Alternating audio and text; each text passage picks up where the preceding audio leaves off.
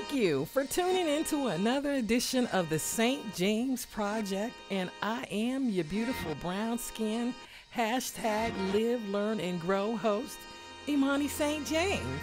Hey! Now, on today's show, I have Mr. Shea Butter himself, and you know shea butter is good for the skin, Mr. Cody J. Woods. All right, let's get into the interview with Cody J. Woods. Here with Cody Woods. Yep. How you doing? Hey, hi, Cody. I had a question mark on it. Cody Woods? No. Cody who? Oh my God. So if you don't know who Cody Woods is, God, I don't know how to describe him. My first time seeing him was when I went to Tommy T's, and after, I was kind of like, oh, okay, bring on the other guests, and then I was like, okay, who's this dude? And I'm like, all right, so something is not making sense here. Right. I think you understand what Wakanda Forever means. Kinda Forever?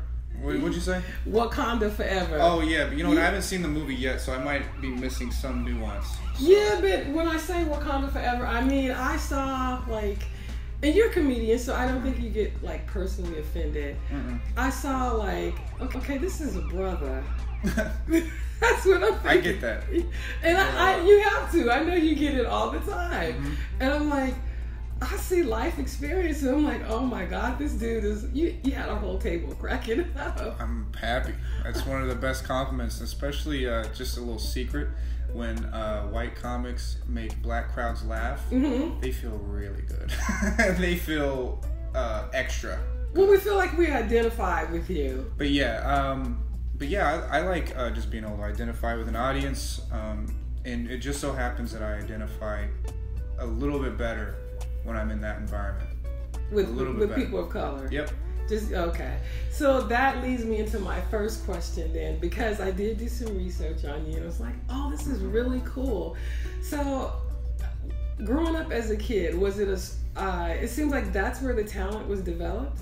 Yeah, because, I had the funny gene, because there's a couple of funny people in my family. We need that, but you also need a little bit of pain, a little bit of resistance. So, what kind of correlates into what you're saying is, I was the only white kid at the school. Not a lot of white dudes grow up being the only something of something. Right. So, that completely flips your perspective. And then, dealing with that, and then having to get approval from everybody. That's basically what being a stand-up comedian is. You're going up there against all odds. Okay. To make people laugh. They expect you. They're just waiting. Uh-huh. And I have to win their approval. So I'm going against the grain in a way to get people's approval. So. Yeah, because we can be rough. We're rough on our own, so we're probably a little bit rougher on outsiders. Yeah. And comedy crowds, just in general, are rough too. On top of that, because exactly they have an expectation of you, and you have to fulfill it. So. Right, but your style is funny as hell, but it's laid back. Yeah. I mean, it's like, okay, is he smoking weed? But he's funny, but he's really laid back. He's not. Yeah. Some comedians are just loud and all over the place. Yeah, that was a pride thing for me, because I like being able to get the same amount of laughs as the high energy guy. Okay. Just laying on my ass, Yeah. It's funny to me because it's a funny character to just be killing, but he doesn't give a shit. Right, that's how your style was. Right. Okay, so, do you write your own material? Yeah. You do? Mm-hmm. I mean, is it just sit down and write it, or? Well, not so much anymore, but that's how it used to be. I used to love just sitting down and filling up a piece of paper. Just the smell of the ink. I'm in love with writing. But now, because my career has kind of taken a gear to where you need full focus on the business side. Right. I am writing all day, but am I allowed to cuss on this? I'm sorry if I'm cussing. No, you can't, because that's why I do my own stuff. Okay. Because, stuff comes, if you have a comedic brain, it's going to come, but you just have to document it, and that's where the laziness comes in. So I didn't want any excuse to be lazy, so all right. And so when you write it down, so I'm just wondering, do you remember what you wrote? Do you remember is it from memory when you're on stage? Well, once I go on stage, it's no rules, no anything. So you just kind of ad-lib? That I just start ad-libbing. Like, okay. I try to plan to a T, and then I never do. I never do what I planned. I try, but yeah, because some of your stuff, oh my God, you know, I'm like that. Well, I don't want to cut you off, but it blew me away with the Gucci bag and EBT card. Oh right, yeah. So, I'm like, who the fuck? Right.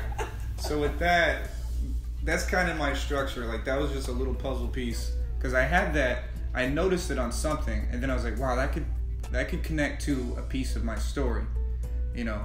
So I just took that piece because, and it's funny, right? And it's like Jenga. You just start, you know, putting all the funny pieces together in the right order, and then set up each piece just right. You're telling a story. Right. Jokes. Yeah. So that's kind of how I do it. I write down little puzzle pieces all day. Okay. And then I'll try to puzzle it together later. Okay, but some of that has to be because you've grown up around that. Yeah. I mean, you know, yeah. I'm like, yeah. You can't really know about that and pull it off unless you either experience it or seen it. But you've been near it. You've been in the environment. Right. Exactly. Okay. You can't.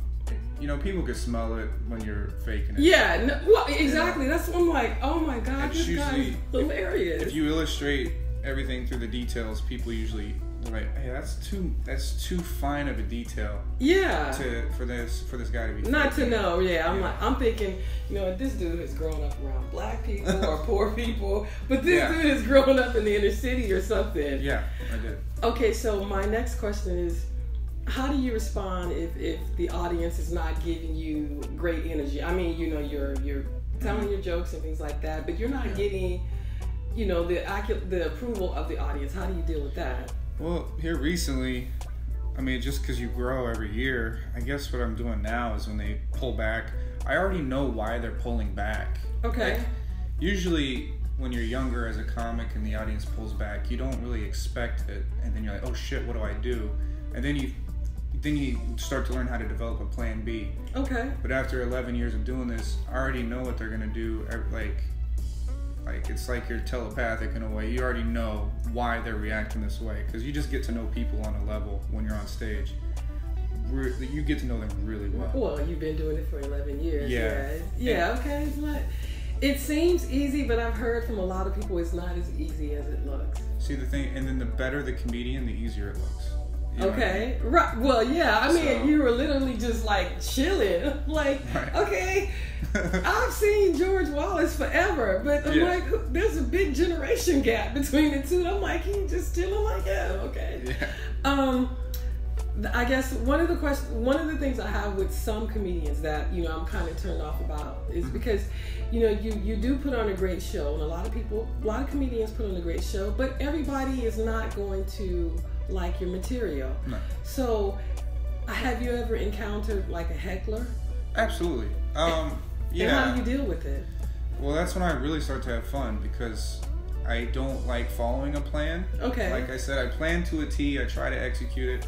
As soon as I'm up there, my moods and my thoughts just become organic. And then as soon as someone interrupts, then I get to be even more organic. So I actually get excited. That's when I'm having my best time. I have countless heckler videos, but I'm afraid to upload them because then people might start coming to the show because they want to see that. They want to see me respond. Well, I'm just thinking, so there was an incident I saw with a certain comedian. I don't think I want to mention his name, but the lady didn't approve of his show, and I don't know if she gave the thumbs down or stood up or something. Yeah. And I can understand him, you know, clapping back, but then he kind of crossed the line by calling her derogatory names and things like that. And I'm just kind of, you know, just asking, what would probably have been your response?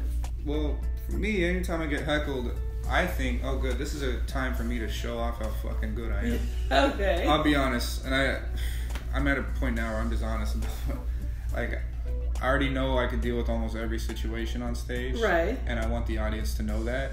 The only way they could possibly know that is if they interrupt me. Right, you know? So I'm like, okay, cool, watch this.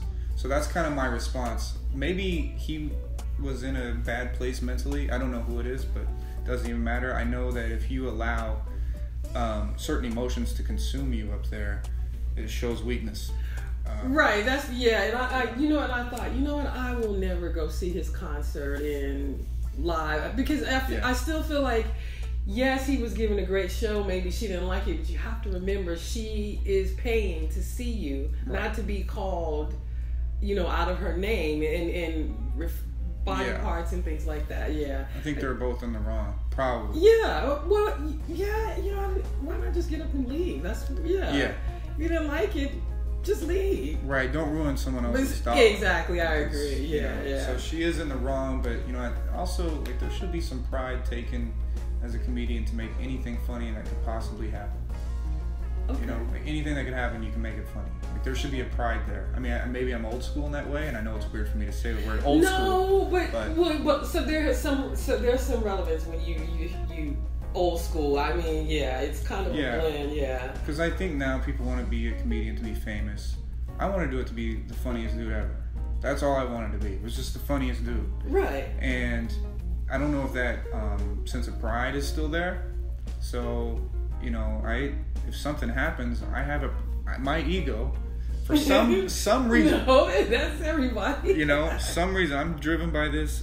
What is it? The id, whatever it is. I'm driven to try to prove myself, especially when a disaster happens, like drink falls, all that. I just got heckled the other week. I was at a casino in Oregon, middle of Oregon, on a Federal Reserve. Okay. And it was a reserve for Native Americans. Mm-hmm. Now, because they own the joint, they're assholes, right? Yeah. And then, are they? They're being assholes and they told me ahead of time. They're like, hey, look, this is sort of just their spot. They're gonna yell. They're gonna drink. Right. It's just they own. You're in their living room. Right. So I was like, all right, cool. And then they say, just whatever you do, just don't go at them. Don't make any jokes about Native Americans. And I'm like, yeah, sure. But that's the first thing I do when I go up there. And it works. It worked great. Sometimes people are just subconsciously, they want to test you. So they'll yell something out just to see if you're good, if you're on your toes. And that's exactly what they did. One lady started howling like a wolf, like just crazy stuff. So I was like, all right, well, I'm ready for the confrontation. I like it. But do you think at times, because I've grown up under the old school, like the old comedians that, if you were handicapped, they talked about you. Yeah. If you were on Section 8, they talked about you. If you were white, they talked about you. So I'm kind of thinking today's society, because of all that's going on, people are too sensitive. I'm glad you're saying that. And they kind of limit you in your they take away your ability to be funny because they're looking for people to be politically correct, and that's not funny. Right. They're trying to box in the comedian. Right. When the comedian's the most harmless of all the threats. So let's say a comedian's making a joke towards a group of people. That group of people's resistance in real life is way more important than what a comedian joked about. Yeah, I don't understand why can't it's because the comedian's the easy target. Well, because I haven't seen her on the scene for a while. Lisa Lampanelli, notorious about talking about having sex with black guys, giving blowjobs, Asians. Right. She talks about being on Section 8. Yeah. And and a lot of people really didn't complain. But then I haven't seen her on the scene in a while. And some shows I go to, now it's like it almost makes me, the individual, not want to go see a show because I want to see the person be in their space and say whatever the hell they want. Yeah. And if I don't like it, well, I don't have to stay there. Right. I think, we're still overly sensitive. But let's say she makes a joke about, sorry I'm moving my hands so much. Yeah. She makes a joke about certain people that's just overtly racist, but funny. It's like, so if she says a joke that's overtly offensive towards a group, like it's actually a racist joke, but it's a funny joke, but it's a funny joke and it's clever. Right. People have a right to be offended, though, in a way. Yeah, well, okay, they do. They have a right to be offended, but here's the thing. If I do a joke that is involving some people and and it's not necessarily offending them, but it is involving them, and it's just offensive in nature, but I'm not taking a shot at them. In today's PC world, they will try to construe it as a racist joke or a prejudiced joke or a sexist joke. I know, but you gotta. I'm just so and I'm I'm glad we're having this discussion. I'm just taking back that you have to know what you're gonna get when you go to a show. Especially like you. I don't have a problem with you talking about black people with EBT cards. I mean, it's a fact. It's a fact to a certain degree, but right. Just as long as you emphasize the degree, right? Like if you try to paint it, black and white, then that's where it becomes a problem. But I make it very clear. I'm talking about ratchets, man. I'm not even talking. Right, and you have ratchets in all colors. Yeah. Right. But here's the thing: there's a big difference between me and Lisa Lampanelli. Like Lampanelli will do a full-on racist joke, right? Exactly. And I will do a joke involving race that's offensive, but it's not racist though, because a racist joke would be like, "Oh, all black women are like that," right? Right. So, what today's PC culture will then do is to go ahead and bump me to the Lisa Lampanelli category. They'll bump me in, right? Unfairly bump me in, even though I'm actually fine-tuning this shit. I'm not just swinging blindly. I'm doing very accurate like I'm taking very good care of the targets that I'm hitting. Okay. Right? But because power is in being a victim nowadays. Right. Yeah. People will me too. misconstrue they'll misconstrue whatever they can. But I'm okay with that as long as you show that it doesn't bother you that they're power tripping. Mm-hmm. Then they're like, oh shit, well, what do I do? Well, you are definitely funny. You have a laid back style, which I think is just like, wow. And I want to just say that I'm just going to take a guess that you're really young. 29. Yes. So, see, I was right. So, I mean, but I see a lot of experience. So, at 29, and you've been connected to a lot of big name comedians like Eddie Griffin and things like that. I even thought I saw Lunell on there in your bio. Yeah. So what is next for you? I don't know. That's the thing. That's the painful part of this business. You don't know what's next. So I mean, it's really like walking blindfolded.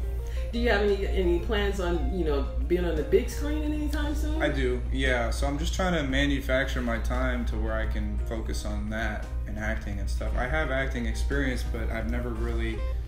I've always been 90% stand up. So right now what I'm trying to learn how to do is do 50-50. 50-50? It's really hard for me. So I assume that, you're making, now, it just seems like things is set that you're really making a living with this now.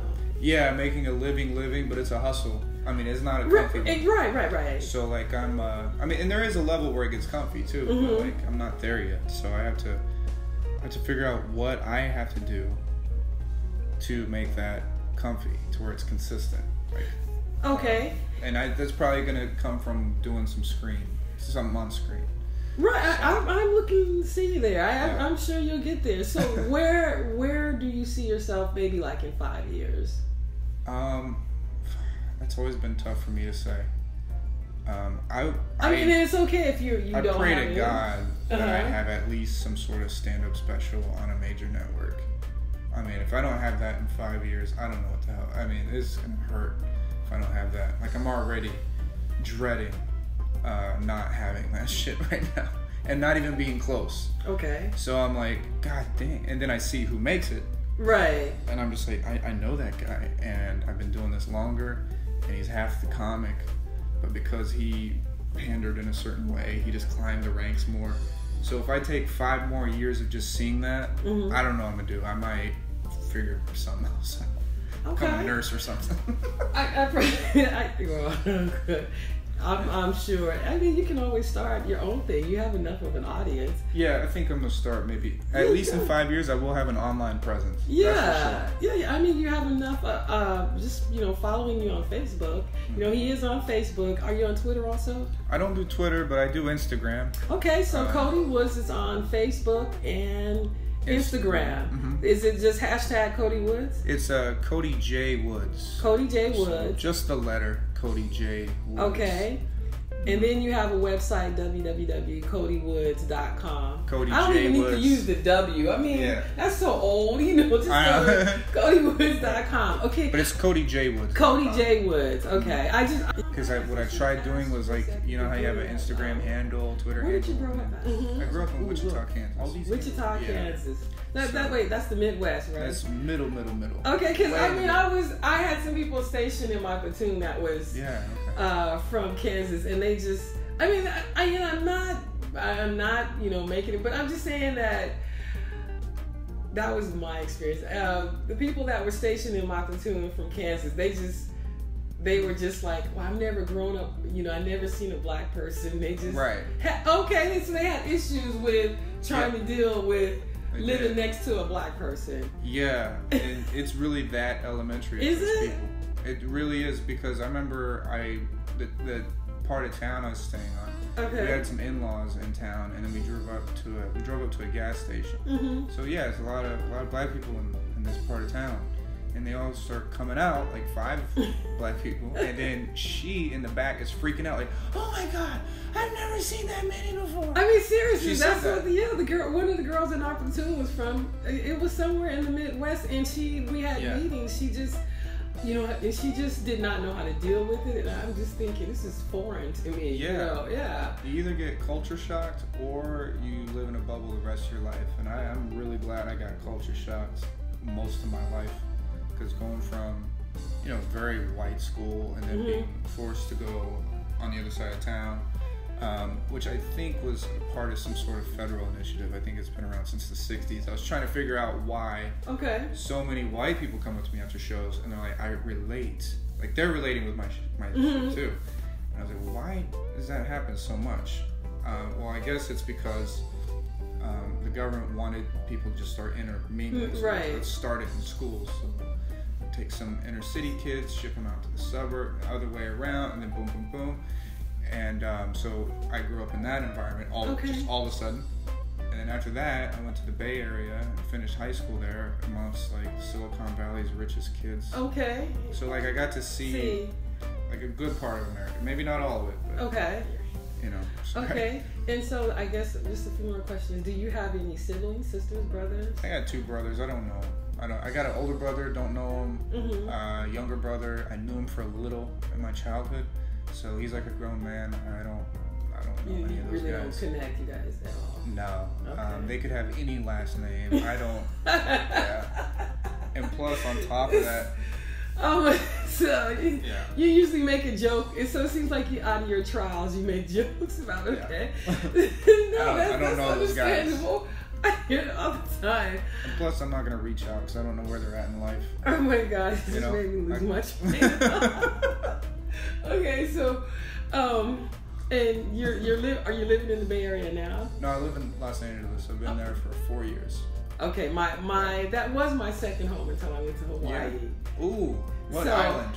I went to Oahu, and you know what? I am seriously considering moving. I want to go. I'm going to Maui later this year, and I want to seriously consider moving to Hawaii. Buena Park was my first choice, but now I went to Hawaii and just fell in love with it. So it's amazing. Yeah, I just don't know. So okay, so you're a single young man. You live from Los Angeles. Are you? I always have to ask. That's my job as the host. Are you dating? Are you in a relationship? I'm in a turnover style of. I'm dating. Okay, I don't know what that means. Please. It's a high turnover position. I'm sorry. No, you guys heard it here. Look, that's why I have to talk to people because I need to stay up on stuff. So what is that? Is that complicated? What does that mean? Well, what it means is like I can't stay with someone very long. Okay. Yeah. So high turnover job. Okay, so you're there today. Really? Is that? Yeah. Why? Because of the artist in you? Yeah, it's like. So you can't commit. Well, it's just. Well, you're only 29, so I can't commit, and it's not because of an effort thing. Because like 29 it's not 21 anymore. It's 29. So I get those dad instincts and get married instincts coming in, but I can't do it yet because of time allocation. It's like literally you can't. Like, and then to be honest with you, you're just not ready. Because if you were, you would do it. So that's just not the person for you. Right, and I don't think it's that I don't want a relationship. It's just I want to be at a certain income, certain schedule, certain I don't want to be hustling all the time. Well, that's usually that's usually across the line with most men. They usually worry about those things that's barriers to them for why they don't, are not ready to commit, or we would just be bums. Some of us are, but I already know how happy women are when the husband's broke. Which is not very happy. Well, you know what? I'm glad you didn't cap on me, because I was concerned about that. I'm just like, God, let's keep hope alive. Some of us got to climb the mountain first, but some of us just never climb the mountain though. Too. That's another thing. We're like, once I get to the top, I'm getting my queen. It's gonna be all good. But some of us just we die on Everest. Just we never get to the top. Have you ever maybe considered doing your own reality show? Just is that? I mean, if the opportunity comes and nothing else comes, you're just funny as shit. I mean, it's like you're super funny, but your style is laid back. Right. When I saw you, I'm kind of thinking that's like G-Eazy, Okay. I mean, if it comes. And then you pull up, walking with your traveler's bag. I'm standing out there looking for a limo. I'm serious. Yeah. And I'm just like, okay, but you have some comedians that they get just a little bit of fame. They pulling up in the Aston Martin, and next week you hear they broke and they're doing a show, reality show, and they carving. Well, I don't think I'm ever going to be funny coming from walking out of an Aston Martin. Some guys can do that, where they're still loved, right? But I can't pull up in an Aston Martin hey y'all, look at your money, look at all your money right here. Man, your money's really fast. It's got 8 cylinders. I just like your style, so I'm just hoping people would just go, this good. Well, I would want to say that he's at the Improv tonight, but I will look up your schedule and I can put it out more, because by the time I put this interview out, it'll be too late. Yeah, to come and see you tonight. I should have just, probably just did it live while I was on, but I didn't think about that. I kind of like to do a control thing. Honestly, thank you for, the opportunity, because I was scared. I'm like, oh God, he might, text me back and say, fuck no, or something like that. No. I'm just like, I just did a terrible public access interview in Connecticut, which it's on the internet. I need to delete it somehow. It's not on. I didn't post it. And this lady just could not fill the time. It was 10-minute segments, and so that she'd run out of stuff, and then I would just over embellish a story, just trying to. Are you serious?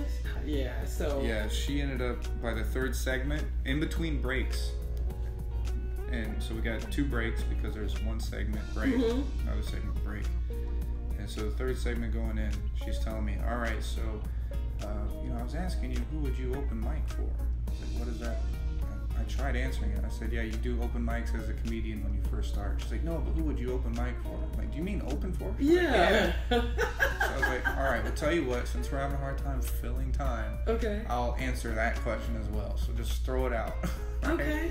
And then, so she goes up, and then she's like, so who would you open mic for? I'm like, okay, so I think what you mean by that is open for, right? And then it'd be, yeah, I'd love to open for Kevin Hart, blah, blah, blah, answer the question. And then during that same break, also on top of that open mic, like confusion, she didn't know what it meant. She said, why don't you at the end, just do a little stand-up for the camera. And I was like, no, definitely not. Because first of all, I've been doing jokes at her, but she's been thinking about her script the whole time. Like, she's not engaged like you are. Right. And so I was like, I've been doing bits, the whole time, but it doesn't work in the camera. I'm doing them to you. And then the audience watches that. That's how it works. Right. Especially my style. I'm not a performer. Right? No, I want you in your space. Yeah. But then she says, okay, all right, so no, none of that. And then 7 minutes in, she's running out of stuff. So why don't you just go and do a little something. All right, I guess I'll, you want me to strip? Like, what is it? All right, made a little joke. Oh, you just clowning her all over the place. Gave her some time to think by throwing out a joke, but then she's like, but no, really, just go and do a little something. I'm like, no. And this is live or on TV. I'm like, no, I'm not doing that. I told you I'm not doing that. Well, you know, okay, so in all fairness, maybe because I'm an older college student. I'm in my 50s, so She was older than you. Oh, really? Yeah. Well, maybe there's a disconnect. I don't know. I'm just trying to just play devil's advocate, you know. But when I ask somebody to do an interview, when they get back, before they get back to me, I'm already looking them up and see what do they do, where they're from, the history on them, and so I already saw your show. And didn't George Wallace comment on you or something? Make a comment about you? Probably. I walked out during his set. Probably though. They always. Cause you know he's so old school. Yeah. Oh my God. And I'm just like, oh wow, if I can just get these two together, So I wrote your name down. That's why I came over to you, said hello, and I'm like, okay, let me find it. And I was gonna, text Terrell, but just so happened you got back to me. You were open, so the research really helps too, because she had no research. This lady, I looked at her notes. I was like, oh boy, this is gonna be a lot of work on my end. And I don't want you to do that. I want to ask you the questions. I want you to engage. The only thing I'm just thankful for, you guys. He didn't cap on me. I didn't know if he was gonna, talk about my wig or something. Oh my God. Yeah. I wonder what show you saw at the Wallace weekend, because there was I did 6 of them with him. Well, this was fun. I look forward to seeing you. I'm gonna see you tonight, but I look forward to seeing you when you come back in town again. When you have the little parties, please don't forget about me. Absolutely. So I can come by and just say, hey. But I'm just. Who are some of your favorite comedians?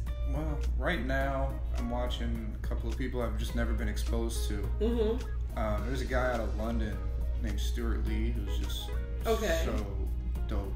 Oh my God, he's reinventing stand-up in a way, just a different style. Okay. I really enjoy. Corey Holcomb makes me laugh. Who's another? There's a lot that I love, but if there's ones that are reinventing stand-up in a way, then I'm really liking them because I've seen everything. So you mentioned Kevin Hart earlier, so that I'm gonna wrap it up because I know you gotta get ready. Would you like to really do an open for Kevin Hart? I would, because I think he would like what I do. I think he understands comedy really well. He is a black belt in comedy, all types, even the types that he isn't necessarily good at. He'll know what's good. He's good at what he does, which is excellent. But there's other styles, and I think he would be like, wow, I see what you're doing there. He'll see what I'm doing is actually harder than normal. Okay. So I'd want him to see that, and I feel like he would all of a sudden hook me up. Okay, well, I'll check. I've seen him some stuff he did. I just didn't think. I don't know. I wasn't really. Yeah, I think he's overstretching. Yeah, that's the word. Yeah, I think. Yeah. Okay. Well, this has been nice, and I'm looking forward to seeing you again in the future. And I will put some plugs in for you. Don't forget everyone. Cody J Woods. Yeah. CodyJWoods.com. He's going to be appearing somewhere soon near you. Thank you for being part of the St. James Project. And let's break bread soon. Yes, absolutely. Thank you so much. Okay, all right. Oh my God, you're so hilarious.